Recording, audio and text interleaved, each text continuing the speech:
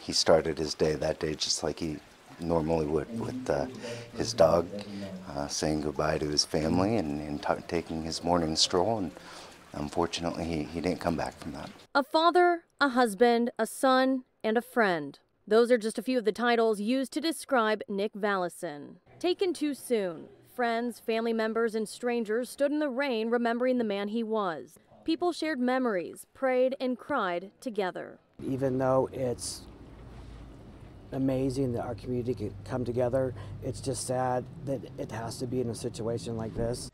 Air 4 video from that day shows the area deputies found Valison's body. Although not confirmed by police, neighbors tell KOMO News they worry illegal dumping could play a part in the mystery.